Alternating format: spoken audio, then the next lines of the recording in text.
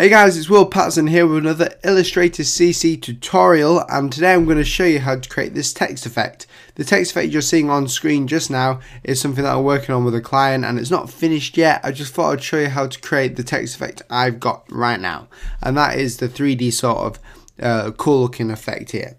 Okay, so the first step I'm going to do is I'm going to go ahead and write inside. Now if you're wondering, this text effect is done within Photoshop a lot of the time, and it's a bit more difficult within Illustrator, so I'm showing you right now today how I do it.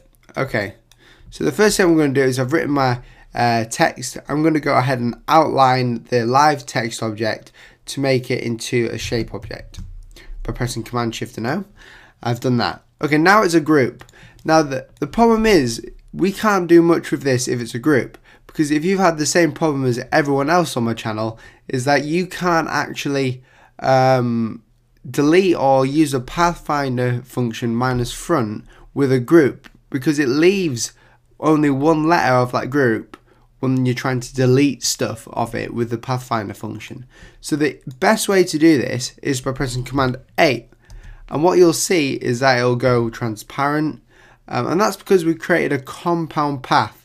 Now this is basically forcing Illustrator to feel like it's one path. So when you delete anything from it, like this, if I were to do a square and I was going to go -front it, it will delete everything like a square on here. But whereas if it was a group and I put a square up and tried to delete it, it would delete all the letters apart from one. So that is why we use a compound path. So I'm going to go ahead and press Command 8, which will bring that into a compound path. Then I'm going to fill it with black again. The next thing we're going to do is I'm going to press Alt, and then I'm going to use the right arrow key once. And what that's done is that it's duplicated that whole sort of design there, one to the right. So as you can see, I've got two now. I'm going to press Command Z to go back, but I've basically duplicated that layer. Now what we want to do is take your finger off the Alt key and then go ahead and just bring it down, right, down, right, down, right, down, right with the arrow keys, and just keep repeating that for a few seconds, and this will give it a cool looking look. And I mean, we could, you could just press Command D, but I like doing it this way because it's easier for me. And that looks cool by me, and I'm just sort of mixing it up now. Awesome. And an easier way to see whether you're actually doing it right is by changing the color of the one that you're on. So I'm changing mine to green. Awesome, so that looks great. What I'm going to do now is I'm going to press Command and then the left bracket key, which will bring the green layer or the green to the back and the black to the front, which is what we want.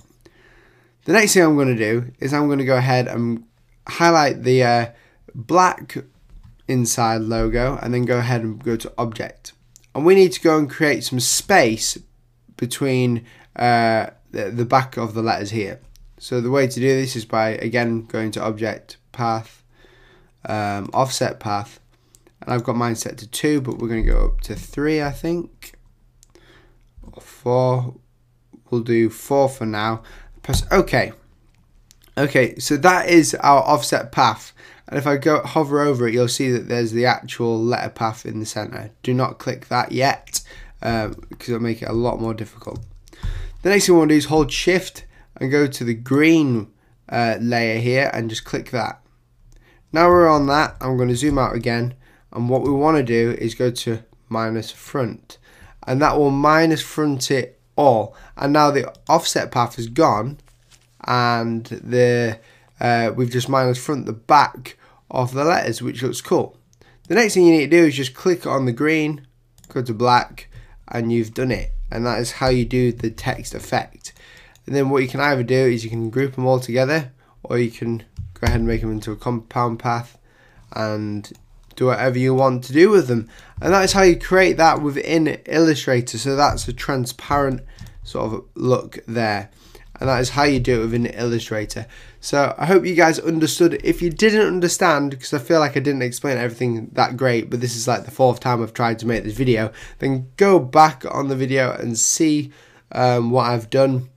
Keep repeating the process, and if you have any further troubles with it, then just message me in the comments box down below, and I'll get back to you, or someone from the channel will get back to you and help you out. So I hope that helps you guys understand how to do it with an Illustrator. It's a really cool text effect, and yeah, it's just really cool to use. So thank you so much for watching, and I'll see you in my next video. Goodbye.